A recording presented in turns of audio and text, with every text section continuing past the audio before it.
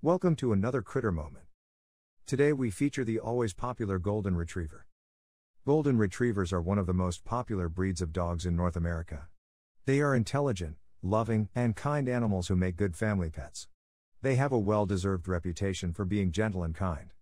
Therefore, they are excellent with children. Golden Retrievers have a reputation for being excellent swimmers too, because they originally came from Scotland where their job was to retrieve game that hunters shot into the water. Golden Retrievers can be trained easily because they are so eager to please people. They are also great with children, making them perfect family pets. They do bark, but not as much as the other breeds. Goldens are generally a quiet breed, but still make excellent watchdogs.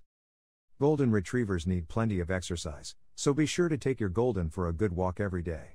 Golden Retrievers can weigh anywhere from 55 to 80 pounds, so they are the perfect size for both apartment and in-house living. The average lifespan of a Golden Retriever is about 10 to 12 years. Some common health problems that Goldens can suffer from include hip dysplasia, pancreatitis, and cancer.